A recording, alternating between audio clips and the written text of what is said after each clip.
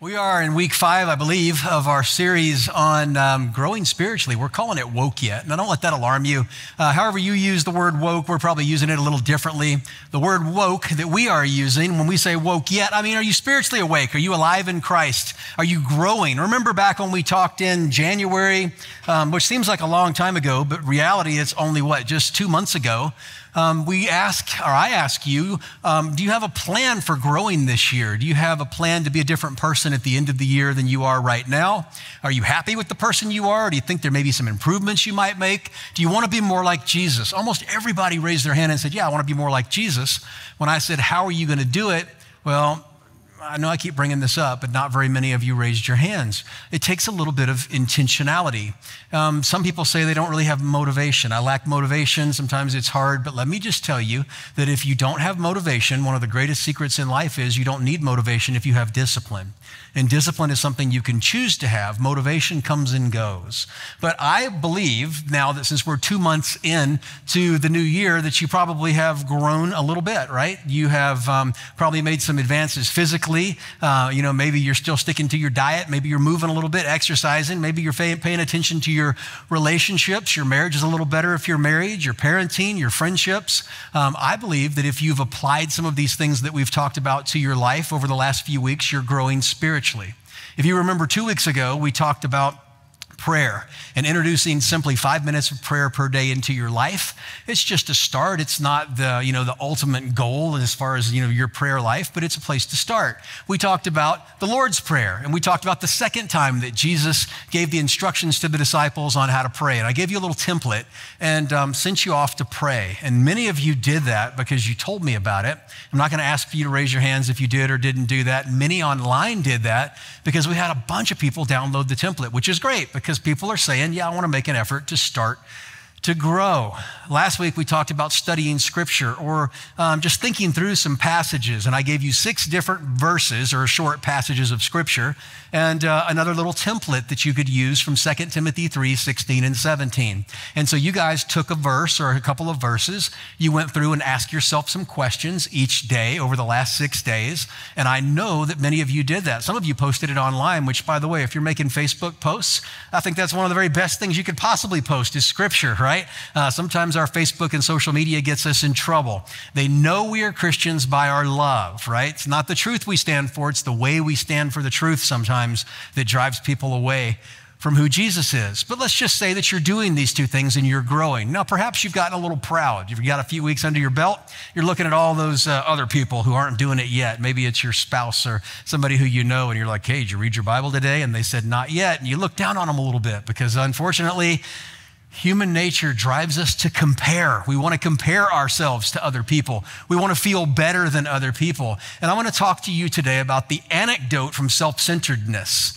I'm going to talk to you about the anecdote of pride. The biggest, weapon the enemy uses against us in our lives is pride. It's the sin that caused Satan to be cast from heaven. It's the sin that caused Adam and Eve to be cast from the garden, and it's the sin that separates you and I from a right relationship with Jesus, the sin of pride. And today we're going to talk about the antidote to that. It is your next step in your simple steps to spiritual growth. You do a few things that you may or may not want to do every day, and you do them consistently, and over time you grow. And this is the 3rd step. Are you ready for it? Oh my goodness, you guys sound so ready for it. I'll just tell you a little secret. In the service before you guys, it was a sleepy service, right? It's a beautiful day here in Iowa, and we're due, right? The wind's a little, that's Iowa. And people were a little sleepy, and so I was going for about 5 minutes, and I said, okay, let's pray, because I wanted to pray for them to wake them up, right? Sometimes you just pray, and it's like, man, God, you got to wake us up, because this is way too important to miss. And so I'm praying, and that's the cue for the worship team to come out when I pray, because usually it's the end of the section. So I was only 5 minutes done, and I look over at Ashley and Daniel and the worship team standing there, and I'm like, what are you guys doing? So it was really interesting. But it's one of those mornings. So there's a battle for your attention, right? And I want you guys to be focused, because this is way too important for you not to catch. I want you to miss it, or not miss it. You got it? So I want us all together and focused, because you can grow, and you can be different today. But this is going to stretch you a little bit, relationally and organizationally, a little bit. And I just am excited to see if you want to do it or if you just think I'm nuts. We'll talk about that later. We're talking about serving. And we're not talking about something specifically that you do once in a while. That's important. But we're talking about cultivating an attitude of service, viewing the world like Jesus viewed the world. In Philippians 2, the Apostle Paul says that in everything we're not supposed to be selfish or vain. Rather, in humility, we value others above ourselves, not looking to our own interests, but looking to the interest of others. And then he says, in all of our relationships, in every relationship, the ones who are around you, the ones who are closest to you, the relationships that you have, he says, have the same mindset as Jesus Christ. Now, that seems like the most churchy and unrealistic thing anybody could ever say to me. Just be like Jesus in all of your relationships and things will be fine. Of course, right? But I'm not Jesus. I'm sinful. I'm selfish. I wake up in the morning self-absorbed, thinking about my schedule, my calendar, my goals, how I feel, and what I want. So how in the world am I supposed to be like Jesus? Sometimes I don't even want to be like Jesus. But you don't have to stay motivated if you stay disciplined. And remember week number 1 when we were together? The Holy Spirit of God changes you and changes the way you think, will change you from the inside out, creating in you a new person. And this is a way for you to put yourself in that current of the Spirit that we've talked about, to step out of the current of the world and to let God change you. And so I want to take you to an example that the Apostle Paul may have had in mind as he's getting very practical about how it is we have the same mindset in all of our relationships as Jesus, and almost certainly would have been thinking about this particular episode from Jesus' life, if not more episodes from Jesus' life. This happened on Thursday of the last week that Jesus was alive before his crucifixion and resurrection. Thursday was the night that the Jews from the northern kingdom celebrated the Passover. The Jews from the southern kingdom celebrated the Passover on Friday night. That's kind of weird, isn't it, that they had 2 different nights? It's just the way that they worked themselves out. And Jesus was under pressure. There were people wanting to kill him. People wanted to kill the disciples. They were not running for their lives, but they were looking over their shoulder. If it was a movie, the dramatic music would be playing. They'd be checking their 6, making sure that they haven't been followed. When each one showed up to the upper room, they'd be like, hey, did anyone follow you? No. Did anybody see you come up here? Nope, I'm good. They got up to the upper room where they met for Jesus' last conversation with them before the events of, well, we celebrated at Easter and Good Friday before they happened. And they all got into the room and laid down to begin to partake of the meal. They realized that nobody had washed anyone's feet. Now, foot washing may be something you're unfamiliar with. Christians, we make it weird, right? Because we try to take a subject, a habit, a custom from a day many years ago where hygiene was not a thing. They didn't have showers. They didn't have baths. You didn't wake up in the morning and get clean with Dove soap or whatever beauty product you use. You just basically washed what you could, how you could. Baths were few and far between, and people smell bad. And we don't have any excuse to smell bad. If someone smells bad, then there's an omission of hygiene. But most of us have access to tools that make us not smell bad. But back in Jesus' day, your feet would smell because you wore sandals, you walked on dusty roads. We don't do that. And so when we talk about foot washing, especially people who aren't churchy, who didn't grow up in church, they have no idea what we're talking about. It seems weird. But it's a custom. It was a custom that represented cleanliness. It also represented hospitality. And the servants who were around a meeting, in this case, they probably didn't have any servants for a couple reasons. One was they didn't want anybody to know they were there. And number 2, they probably were just shifting sort of on the fly and didn't know where they were even going to end up, if you know the story about how the upper room was selected. So they got there, and there was nobody there to wash their feet. Normally, it would have been the servants who would get together and they would draw straws, and the one who drew the shortest straw would end up having to wash the feet because it was a nasty job, as you might imagine. I wouldn't want to wash your feet, and you probably had a shower this morning. And that would not be as bad of an experience as somebody's grimy feet that are caked with dirt that hadn't had a shower in a long time. It's just not something you want to do. And so Jesus, as he got in there, the Bible says they were reclining at the table, and then all of a sudden, he realizes that nobody had washed anyone's feet. The disciples, nobody thought to do it. It was a huge omission. Luke chapter 22 tells us they were fighting amongst each other. They were arguing about who was going to be the best, who was going to be the greatest, who would have the best seat in heaven. And you may think that's the biggest bonehead thing you can do, right? But they just assumed that's what was going to happen. They were faithful serving God. They were growing spiritually. They'd begin reading their Bible. Not really, but contextually it would be sort of the same thing. They were learning how to pray. They'd seen some miracles. They were being obedient. They were growing, and they got conceited, and they compared themselves to each other and said, who's the closest to Jesus? Who's the best disciple? And, it was a heartbreaking situation. So Jesus stands up, rearranges his clothes, grabs a pot of water, and begins washing the disciples' feet. Now, Peter says, forget it, not me, no way, you're not going to wash my feet. And Jesus said, no, I have to wash your feet. And explained to him that Jesus wasn't simply acting like God, that he was God, that he wasn't simply playing God, but that he was revealing who God really was, and that Jesus had come to serve the world around him. Jesus, the most humble person ever to walk the face of the earth, the only person ever to live without a Messiah complex, was the Messiah. And so he takes the towel and the basin and washes the feet of each of the disciples.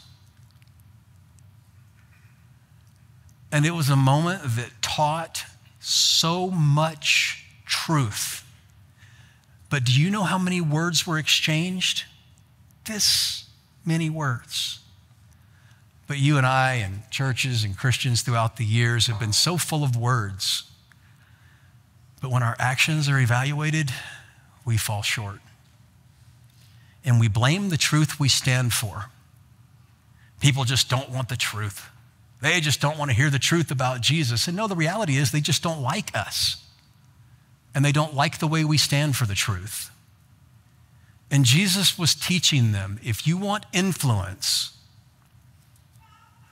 you want an audience, you want people to listen to this life-changing truth of the gospel, that if you confess your sin and believe who Jesus is and choose to follow him with your life, that you can become a child of God, then you've got to be serious about it and you got to live it.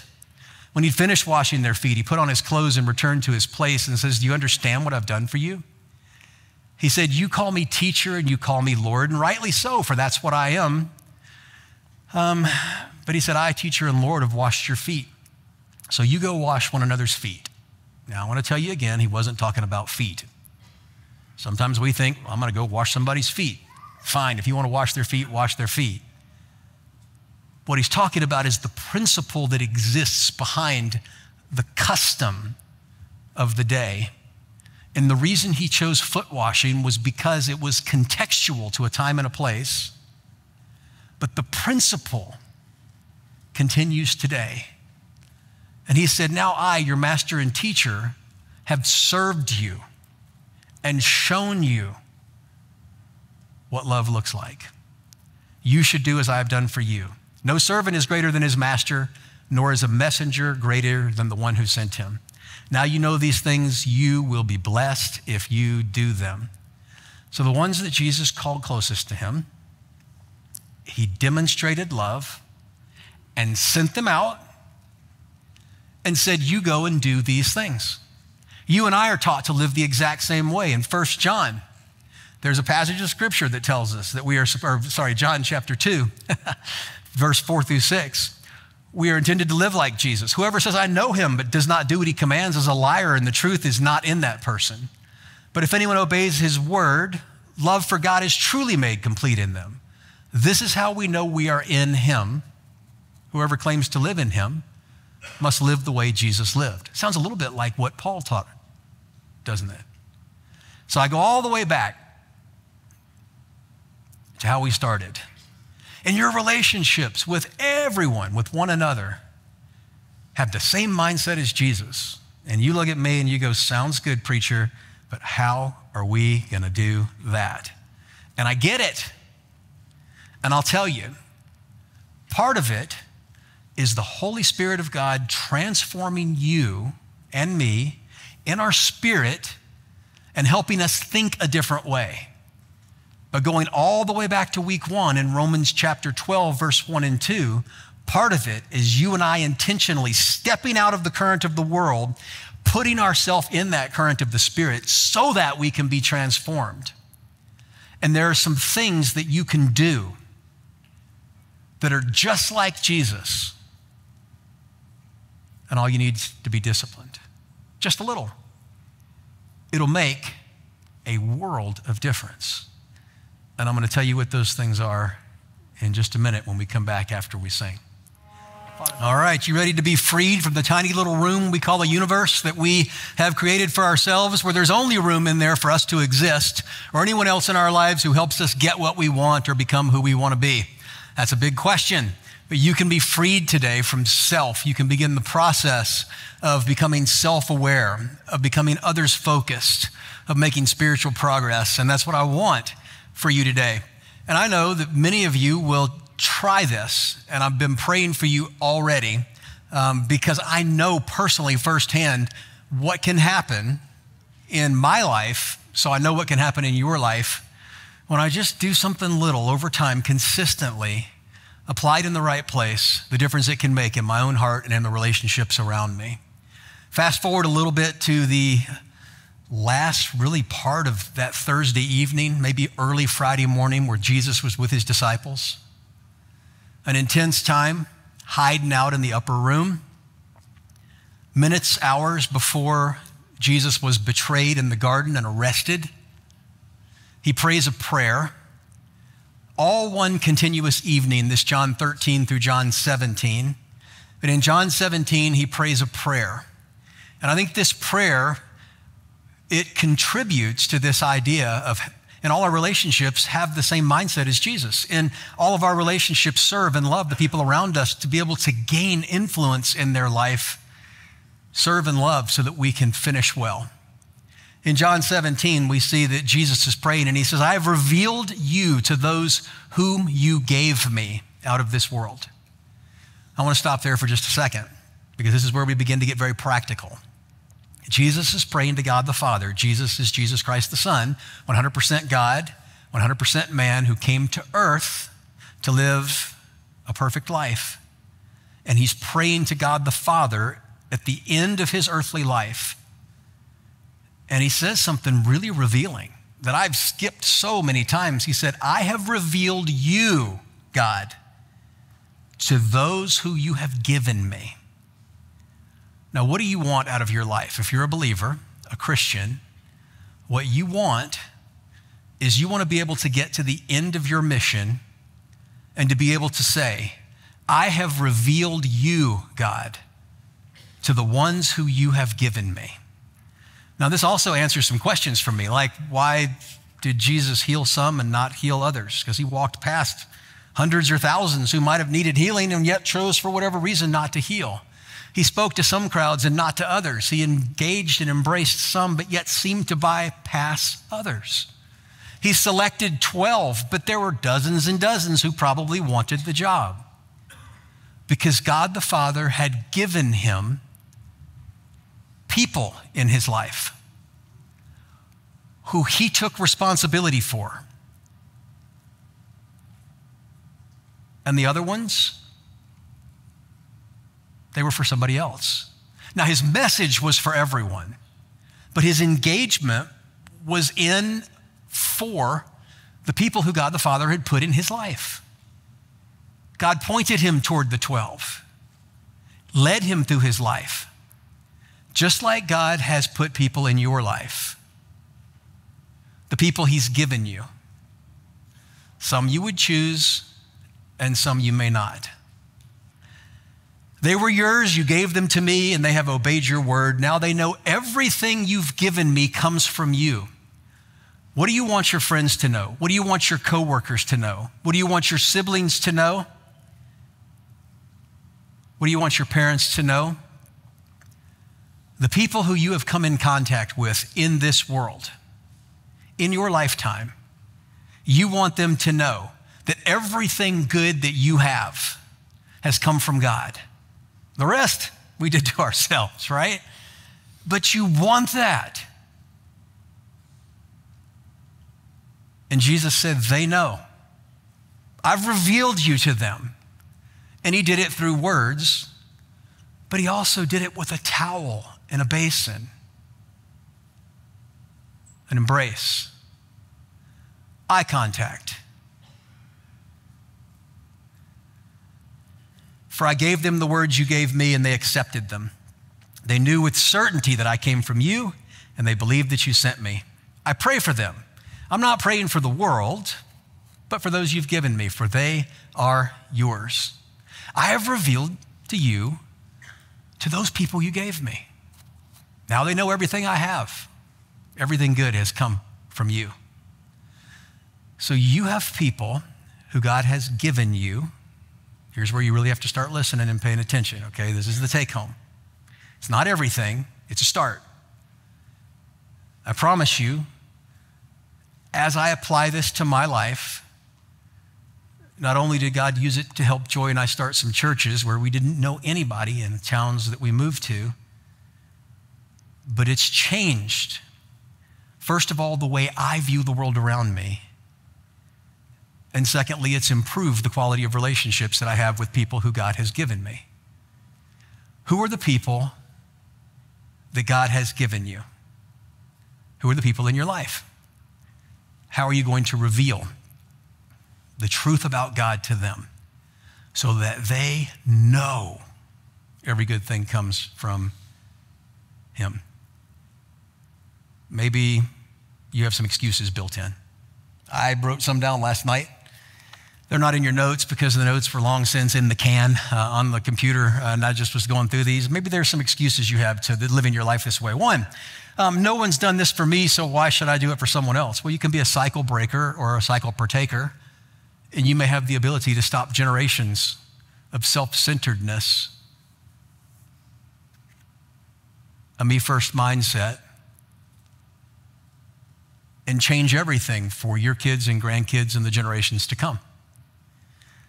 I'm not wired that way. It's just not how I think. I want to tell you a story about a guy who I worked with a long time ago. I was the pastor of a church. We had a school, and the school had a headmaster, and the headmaster was a great guy. He was a believer. It was a Christian school. He walked with God. He was a good friend. People didn't like him. They did not like him. When I got to the church, first thing I did was sit down with every single teacher, gave them a half hour, listened to what they had to say about the school, the church, everything else. You know, that's what you do in your first 90 days. And they complained about him. They said, we don't like this guy. We don't like this guy. We don't know him. He doesn't talk to us. I'm like, man, he's a great guy. He has great things to share. He loves the Lord. But they hated his guts. So I met with him, and I'm like, what's up? He goes, I don't know. He said, I like them. Well, they don't like you. Why don't they like you? Well, I'm not very relational. I'm just not wired that way. And I said, man, these are the people. Now, if it was one or two, you got a problem, right? But I mean, 36? I mean, we're talking about a trend here, right? We got a problem. Just because you're not wired that way, right? You don't have to be motivated or even that relational as long as you're disciplined. So I said, we're going to fix it. I need the great guy in you to come out.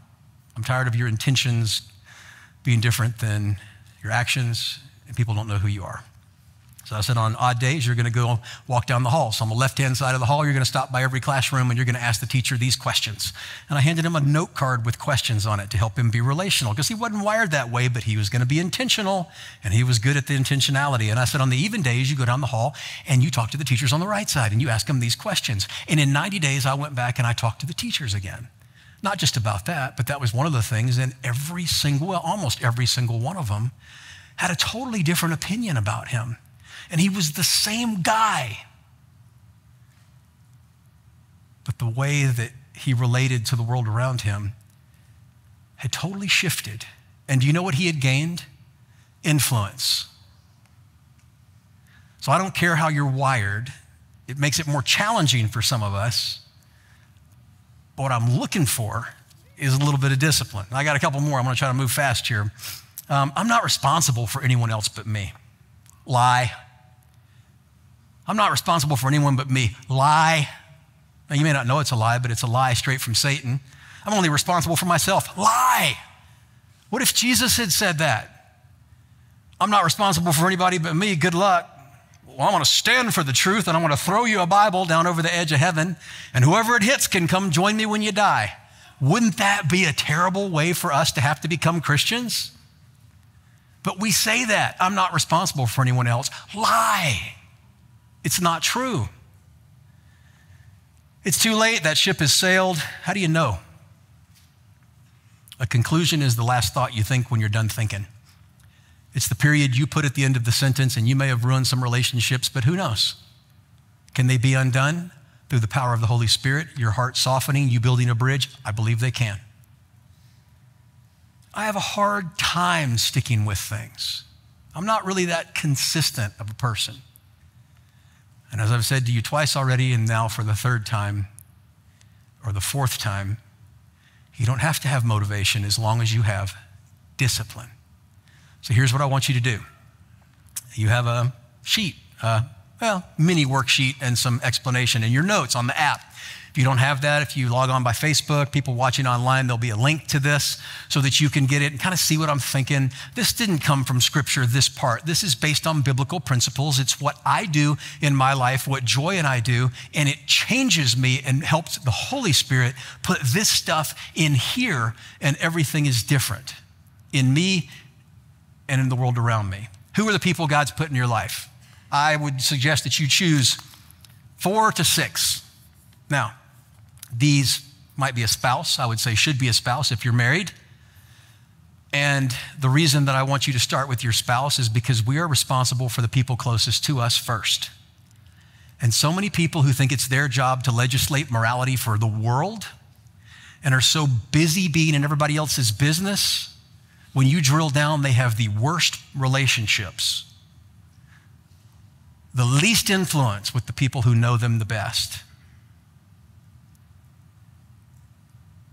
And that's something that we have to change. And it's hard to love the person who sees you every day, and even harder for them to love you. So I'd say your spouse probably would be on that list. If you have adult kids out of the home, they ought to be on that list. If you have kids in the home, they're on every list, right? They're your life. I mean, that's a different kind of thing, right? You can't do this with your kids at home. You're supposed to do everything for your kids at home. But parenting doesn't stop when they turn 18 and leave the home. You want to have a relationship with your kids after they don't have to be your friend anymore. When they don't need anything from you, I hope you, as much as I, want to have a relationship with them. And I want my influence with them to grow as I age. And for me to be that old man that not everybody talks about because we're so obnoxious, standing for the truth, right? That the way we stand for the truth alienates everyone in our life who we say we care about. And nobody wants your opinion. They don't want to hear about your Jesus. In some cases, don't even want to be around. So I think if you have adult children, they'd likely be on that list. Now, you're not responsible for making them love you, and you can't control whether or not they choose to have a relationship with you, but you can try. A parent may be on this list. I believe that when a child leaves the home, they leave and cleave and form a new family, and a parent no longer controls the child, that the child is responsible for creating their own family, and the parent is now a complement to that family and does what they can to love and encourage that family to be a part of it, but they're no longer the center. They pass on the center to the kids as they get married and move on. There's a time when parents can no longer have their own lives and relationships like they used to, and may very well need to be on your list. But we as parents, even as we age, we are doers, we're not takers. But your parents may need to be on your list. Your friends, your close friends, there may be one who you think should be on your list. If you're a boss, maybe it's somebody who works for you. If you're an employee, maybe somebody who you work for, maybe a coworker. maybe a close friend, and you've never really talked about the God thing, right? But you just know you ought to because you love them, but you just hadn't gotten around to, I don't know if I'm responsible for them, and it would be weird, and maybe it's one of them. I think there ought to be somebody who doesn't know Jesus on your list. There was somebody who didn't know Jesus on Jesus' list. And by the way, none of his disciples were Christians when he called them. Every single one of them came to understand the truth of Jesus by living with him in relationship over 3 years. Nothing good happens in a hurry. Our problem is we want to fly in, drop truth bombs, and fly off. They just don't like the Bible. No, they don't like you.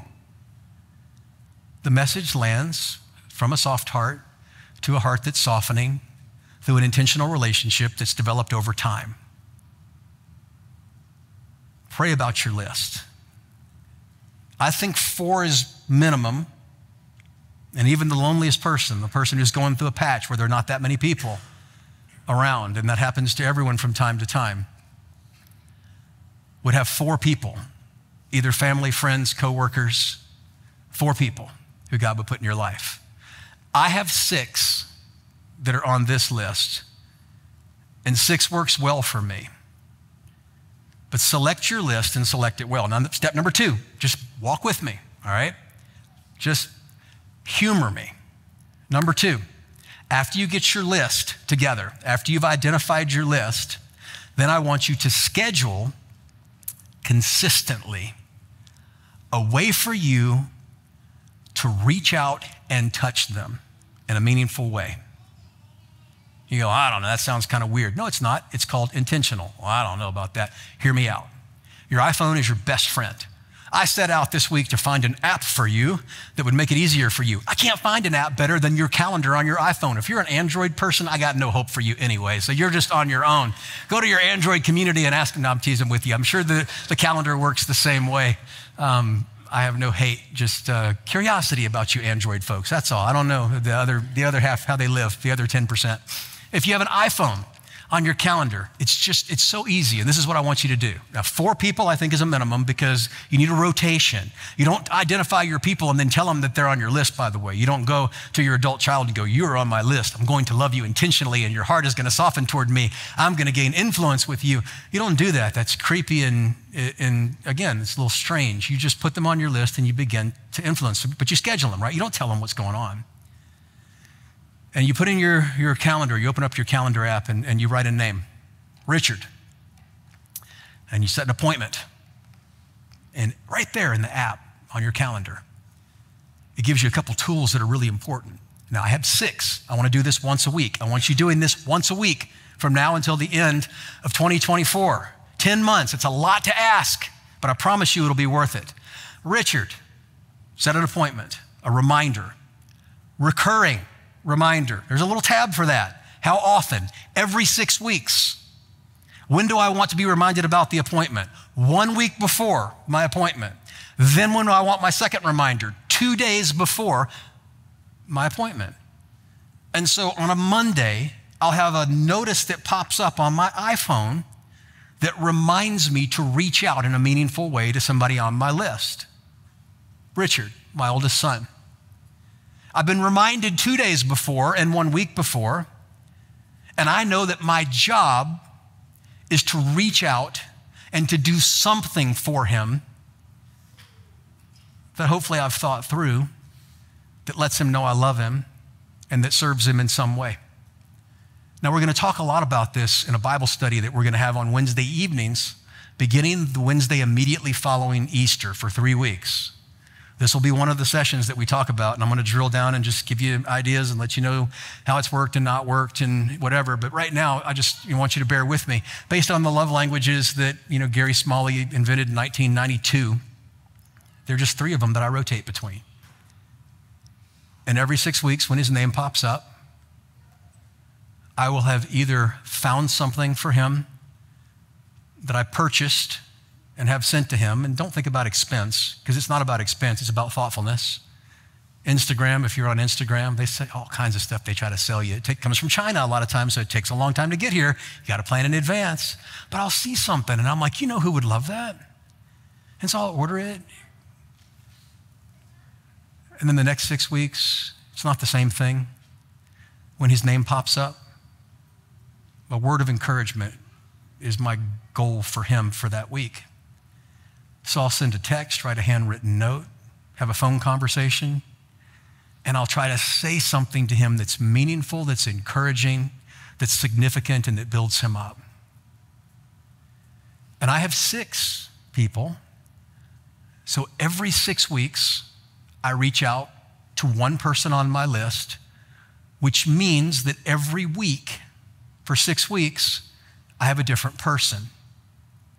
Now, you schedule, and you schedule it consistently, and your phone will remind you how to be spontaneous and to reach out and to be thoughtful and to change the perception of you, to let what's inside begin to come out. And then when you contact them creatively.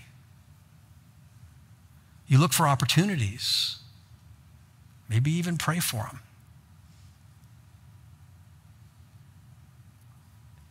And you find that your heart changes because you begin to view the world not just according to your list, but according to the people around you.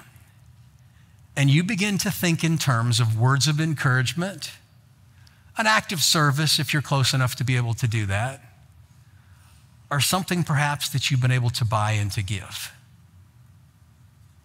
You become a person who picks up the towel every week, who loves and serves the world around us, beginning with the people who Jesus gave us, so that our words will have a place to land. And that as we age, our influence will grow, and we can get to the end of our lives and we can say to God the Father, I have done my best to reveal you to the people who you've given me. And as best I can, flawed and all, I've let them know that everything good in me has come from you. And feeling it and thinking it is not enough. We have to do it. And this is a way. So I would ask you, don't say it doesn't work until you try it. And then try it. Okay, this is the last one, and this is extra credit. After you've done this for a while, and don't you hate getting advice from somebody who, when they start something, they're all excited about it, and they tell you how to diet, or they tell you how to, it's like, come on, you do this for a while, then you tell me, and then I'll listen to you. So after you've done this for a while, after you've earned some credibility, perhaps 3 months, 6 months into it, when you begin to see your heart soften, you begin to see your relationships, and by the way, we record, Joy and I do, in the notes on our phone, down at the bottom, how these things land, what worked, what didn't work, things we're going to do next time.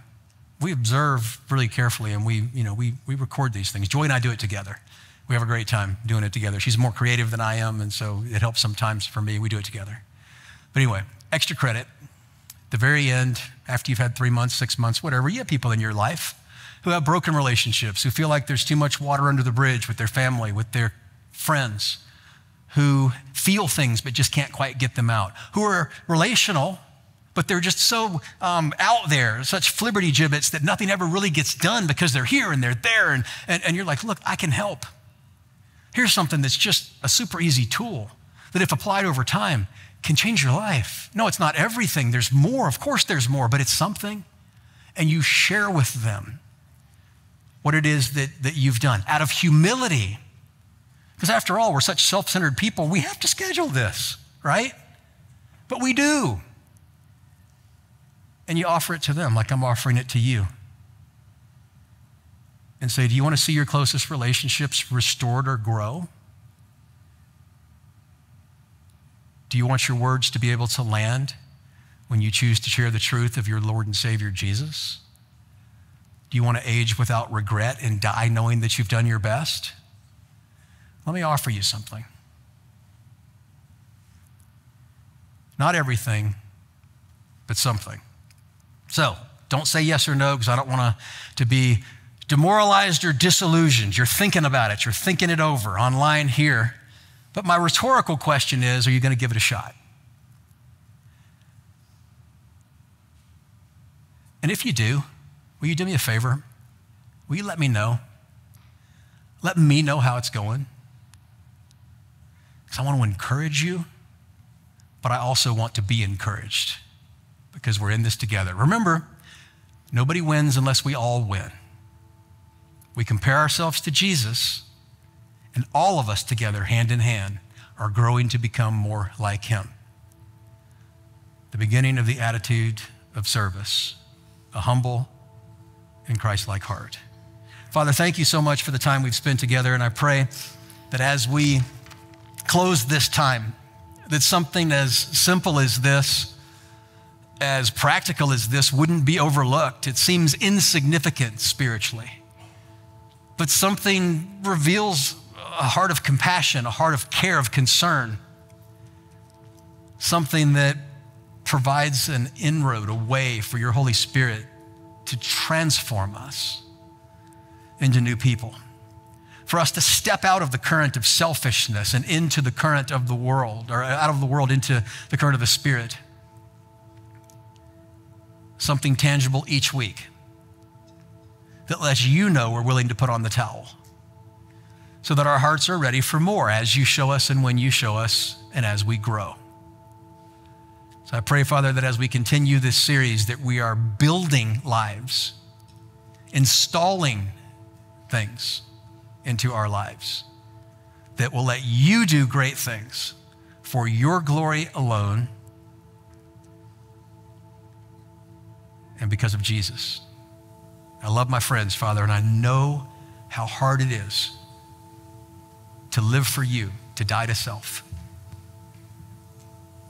And I know how hard they're trying. But you love them far more than I do, and you're not going to allow us to fail. As long as we keep going, you're going to complete in us what you began, because you promised us that in your word, and so I thank you for that. You're greater than anything we face in this world. And it's with that confidence and because of who Jesus is that I pray these things in his name. Amen. Stand with me, please. Let's sing this last.